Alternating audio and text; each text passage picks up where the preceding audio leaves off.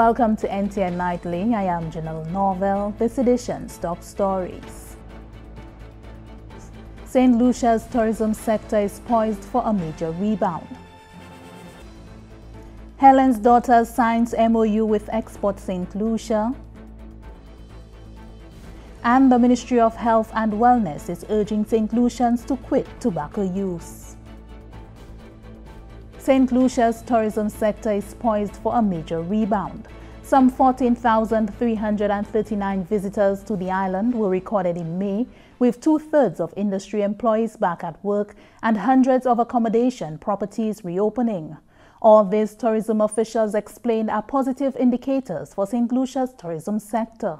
We get details in this report.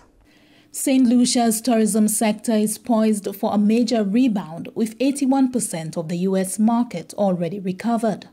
The Ministries of Tourism and Health and Wellness are working feverishly to ensure the safe reopening of the tourism sector.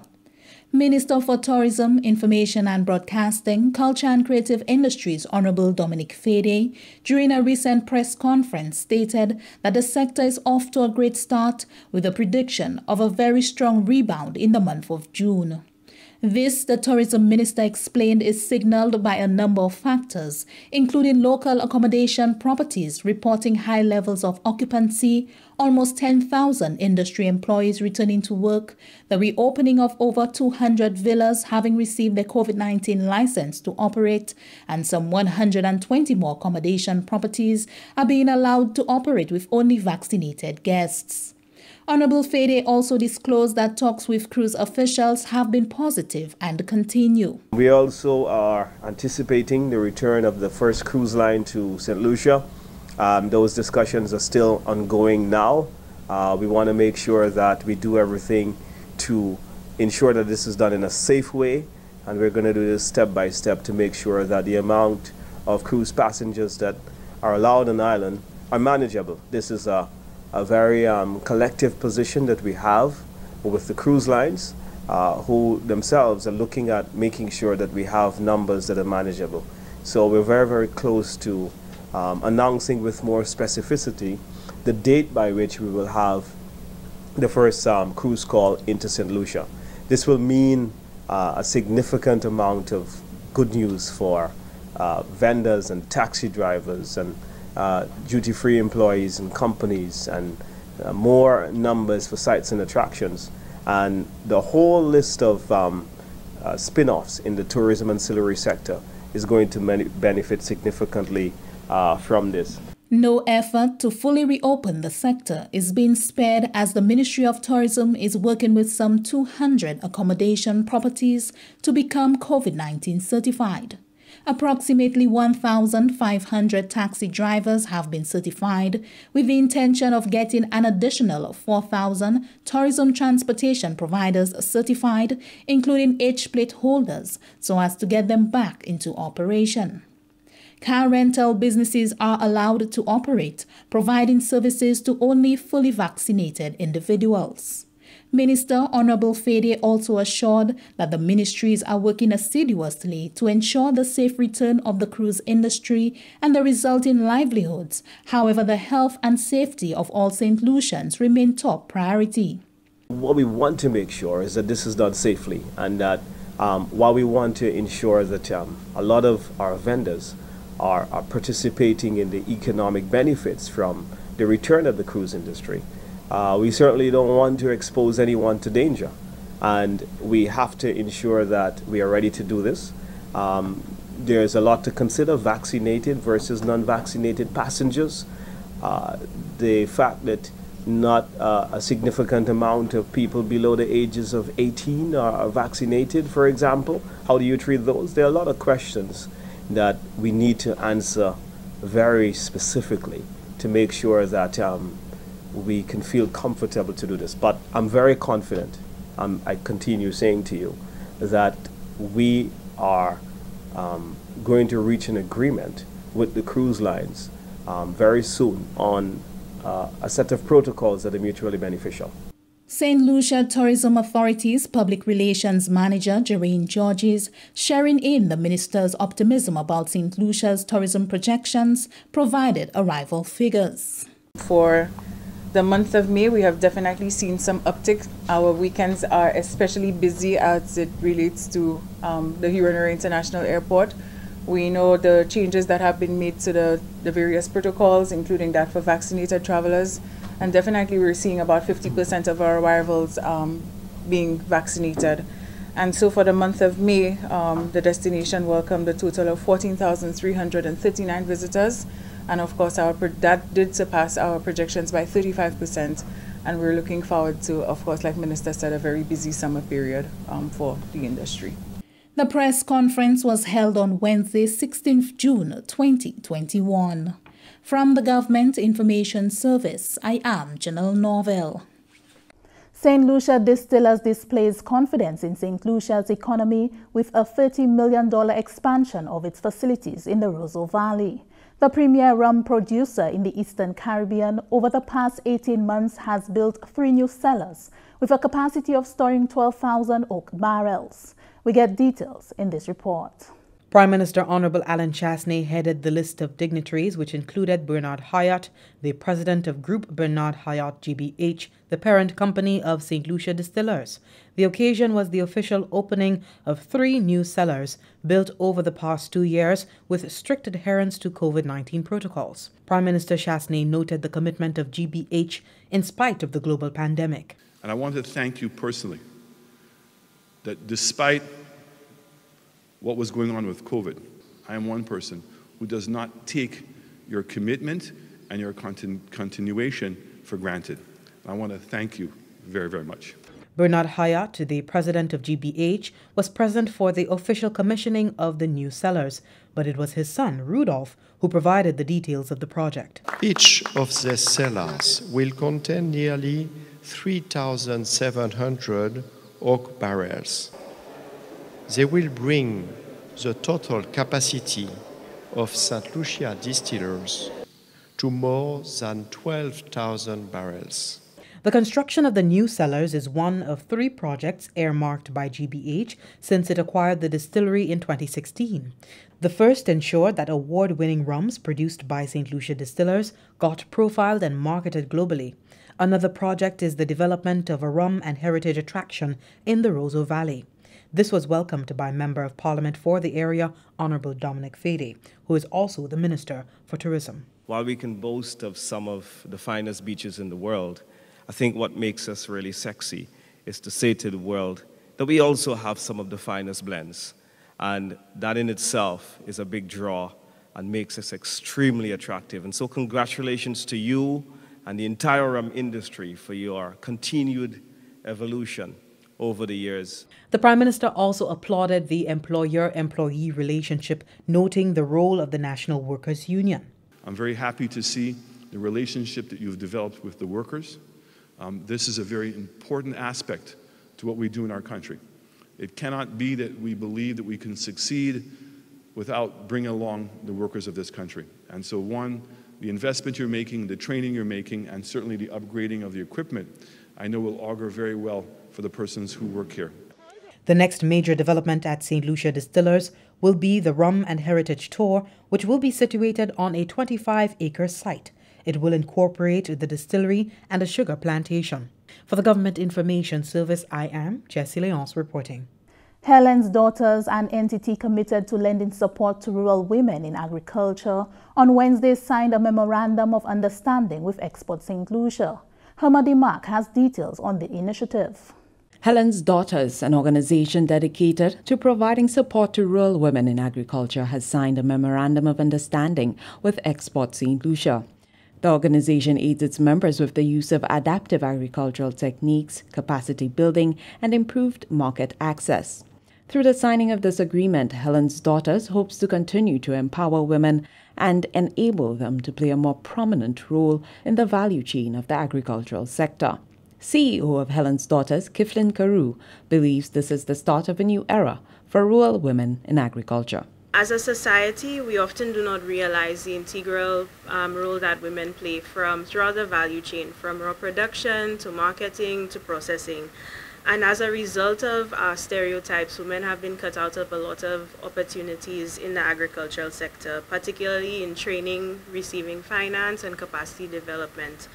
And agriculture from yesteryear to even today still remains an important productive sector of ours. I mean, it employs about 21% of persons in the labor force. But when we break it down, 9% of that is women, whereas 12% of that is men. And when we speak of actually skilled labor, it's 2% of women being skilled workers, whereas there's only about 8% of men being skilled, which really drives down on this demonstration that at the end of the day, there's a lot of need for investment and support in upskilling the labor force overall, particularly in the agricultural sector, but definitely in also focusing on the most marginalized communities, such as women and youth. The signing of the Memorandum of Understanding between the two entities on June 16, 2021, enables Export Saint Lucia to provide technical support to Helen's daughters and its members. CEO of Export Saint Lucia, Sunita Daniels, says they are committed to strengthening Helen's daughters in any capacity possible. One of the things we want to do with them is to really assist them with research, to help them with market access. There are a lot of things that they're doing that Export Saint Lucia can really bring some expertise to, and we're really looking forward to working with Helen's daughters. I'm sure it will be a very fulfilling partnership, and it's something we're so excited, and we're really looking forward to seeing where it all leads. We really want to see more girls getting involved in agricultural activity, more teenage girls, more teenage women getting involved in agricultural activities. We want women to see agriculture as a very viable career that they can go into. And so with Helen's daughters, we're hoping to do that. Some projects to be derived from the new partnership include the creation of a seed bank to aid farmers in the diversification of produce, and the development of a virtual course for persons looking to tap into export markets. From the Government Information Service, I'm Hamadi Mark reporting. The mentorship component of the Our Boys Matter program has advanced. June 2021 saw the pairing of beneficiaries with their mentors. In a brief ceremony for the pairing, the St. Lucia Social Development Fund, SSDF, facilitating agency for the program, says they were initially challenged with finding male figures to mentor the secondary school boys. Thankfully, members of a Christian sect, the Brotherhood of St. Andrew, availed themselves. This helped the SSDF meet its mentor quota for the program. There is no shortage of willing ladies to mentor, you know. There is no shortage of that. But there's a shortage of males. And my personal belief is that because a lot of these boys have not been exposed to positive role models, that I think it is critical, and I've battled a little bit with Miss Edwin and Miss Anthony, and in terms of whether we should bring on board female mentors. And finally I said, look, if we cannot get males, let's do females, because some sort of mentorship is better than none. So I was very happy when the Brotherhood stepped forward and and willing to assist us with that. But make no mistake about it, these boys and young ladies for that matter need the presence of positive male models in their life, role models. And it's for that reason that we're very happy that you are here. Chief Education Officer Dr. Fiona Philip Meyer charged the young men to make the most of the mentorship program. They have decided it is important enough to spend their time with you. So here's what I need you to do, boys. I need you to make some very clear choices as to how you're going to be respectful of their time. You're going to show gratitude for their time.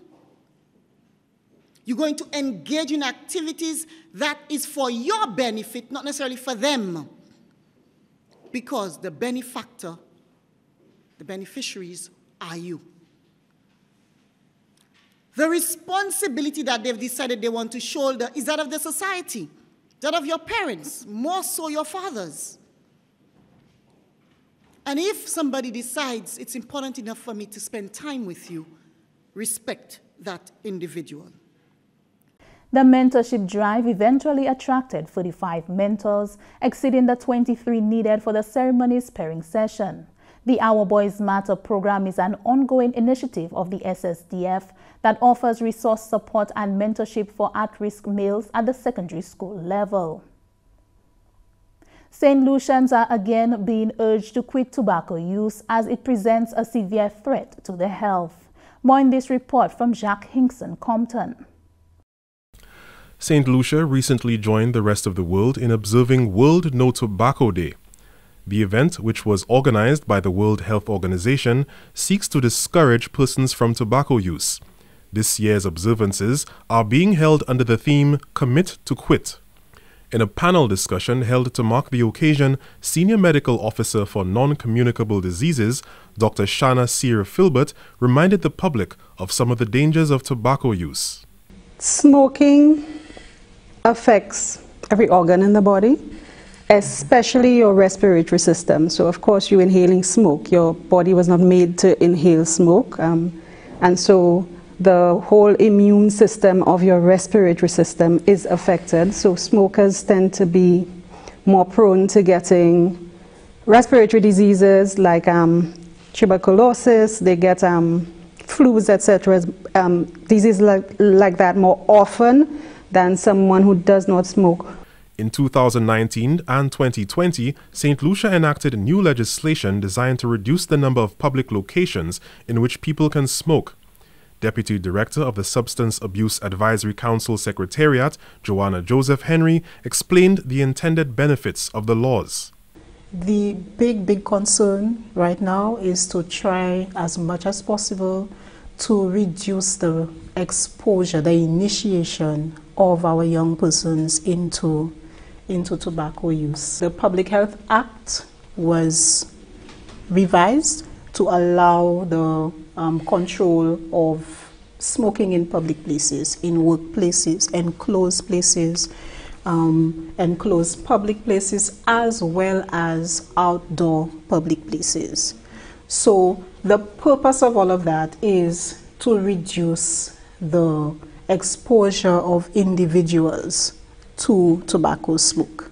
The 2021 World No Tobacco Day observances also included the unveiling of a new mascot named Luther Lung, which was designed by a student of the St. Mary's College. For the Ministry of Health and Wellness, I am Jacques Hinkson Compton.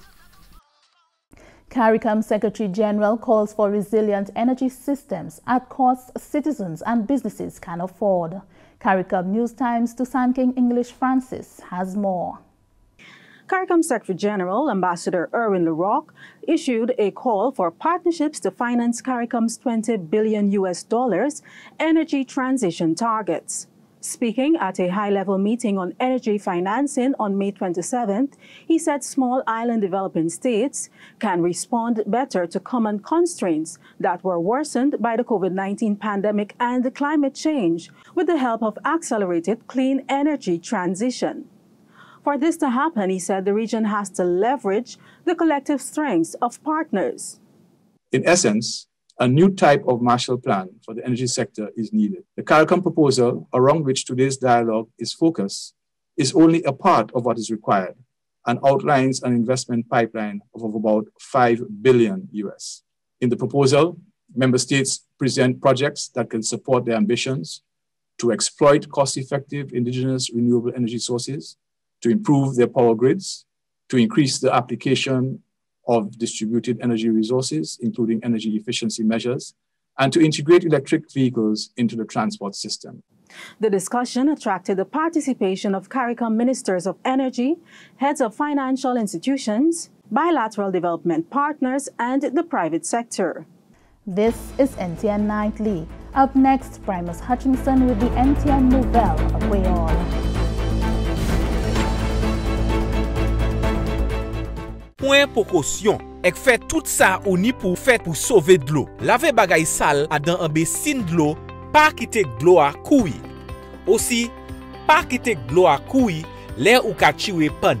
si toilet bowl ou ka kole, ou ni pou mette 10 an di de bak la. Toilet bowl la ka koule si ou ka we koule a de bowl la avant ou flush li. Un toilet bowl ki ka koule ka gaspiller a chay glo. Servi a bom pito an hose pou lave motoka. Le ou ka lave had, servi de l'eau WC pour rouser fleur. Le ou sauver de l'eau, ou ka baisser manière, ou ka servi tepe wan man. Sauver de l'eau tout le ou ni en chance. Ek changer tout de l'eau est pontant.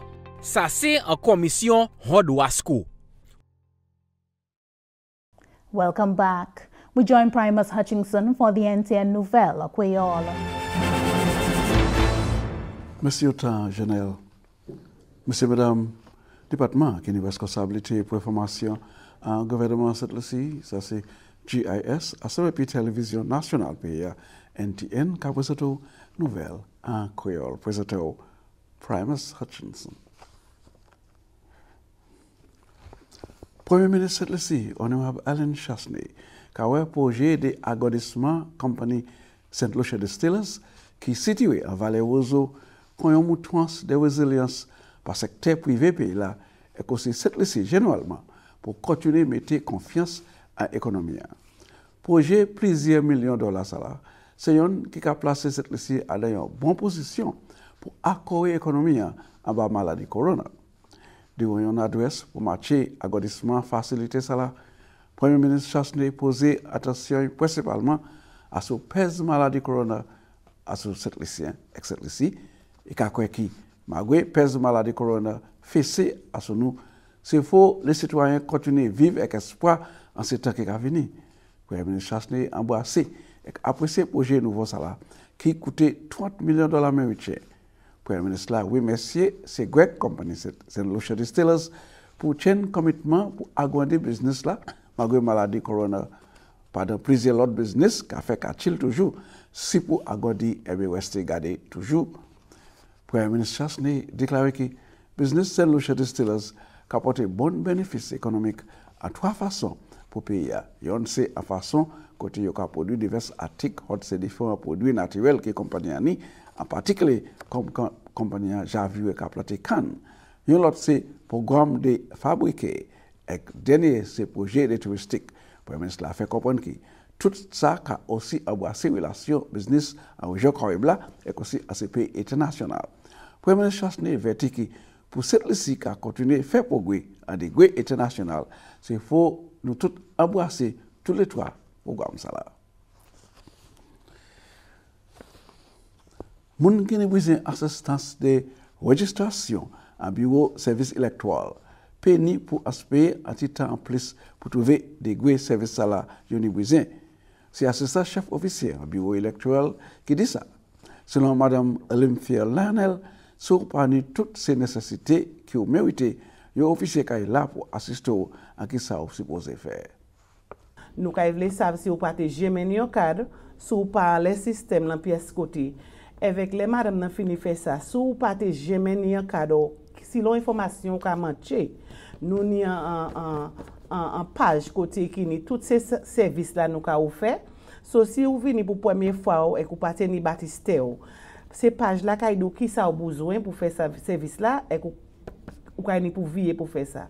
Là où vous finissez faire ça, si vous avez toute information, vous faut SPE, vous pouvez mettre information dans le système, vous faut SPE, vous pouvez couiller, then vous faut aller côté à mon interview. Là où il vient un process ça, c'est côté vous pouvez tirer porte vous pouvez scan tout avec vous pouvez do qui joue pour venir point ID card là pour point ID card là vous pouvez ba on ici pour do qui date pour venir avec là ça va pour 5 jours. Mais si les yo do qui joue pour venir si vous pas ça venir pas quoi la ni en lettre autorisation ou ça faire juste d'IPC ba avec un monde ça venir point en les ba Département des forêts récemment a tenu une cérémonie pour présenter prix pour eux qui trouvaient la victoire à la participation des compétitions en observance journée des affaires de l'eau. Compétition c'était en observance journée des affaires de l'eau à la terre et journée de les forêts. Tout ça c'était pour faire public la plus au courant et puis l'importance des forêts et nécessité pour protéger les ressources naturelles pays et la terre. pour yon te sa trouver qualifié pour compétition ça là, yo teni premièrement pour tirer portrait yo à un environnement naturel côté qui ni plan avec l'autre belle te ressources naturelles et expliquer qui manière l'environnement ça là qui affecté la vie à d'une façon qui positive. Chef officier du département des forêts Alwyn Donnelly renforcer ces grands rôles que ces activités ça là qu'a joué pour faire public là plus au courant et puis problème côté monde qui continue détruire les forêts et manière monde qui continue gâter les ressources naturelles à la terre. Et complémenter ces participants pour engager dans un programme comme ça pour aider à protéger les ressources naturelles et vivre naturel pays Saint Lucie. Directeur agence pour l'aménagement des ressources de l'eau à pays là, Jason Ernest, encourager ces participants pour continuer un effort pour faire public là plus sensible pour l'importance pour protéger les ressources naturelles pays là et ajouter qui et que ces participants comme ambassade pour la famille, les amis et communes pour s'immerger le message ça là. Ils ont choisi une première et deuxième place pour eux qui gagnent compétition à sortir ni en façade nord et sud pays là. Ces participants qui gagnent trouver tablettes Samsung, téléphone mobile, en bas pour South East Coast Project. C'est comme ça que nous avons nouvelle là.